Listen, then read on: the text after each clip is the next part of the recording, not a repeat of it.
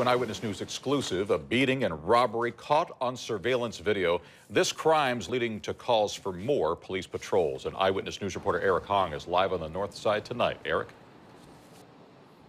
Alan, that violent robbery last night was the first of two attacks, a couple blocks apart within minutes of each other. A condo building surveillance camera captured the violent encounter. The victim ambushed by 4 teens as he returned home from a store, his wallet snatched from his pocket.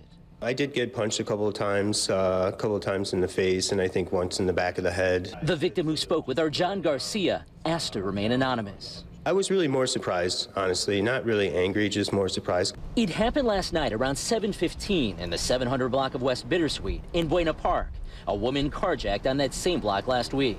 After the robbery, those suspects run from the building. But less than 15 minutes later, they apparently attack another man a couple blocks north.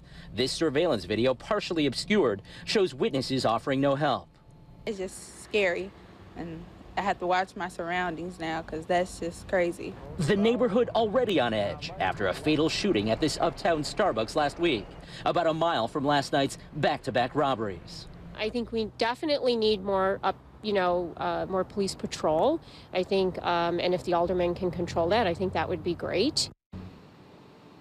Northside Alderman James Kappelman says he has spoken with the police commander here and requested stepped-up patrols. Live on the north side, Eric Hong, ABC7 Eyewitness News.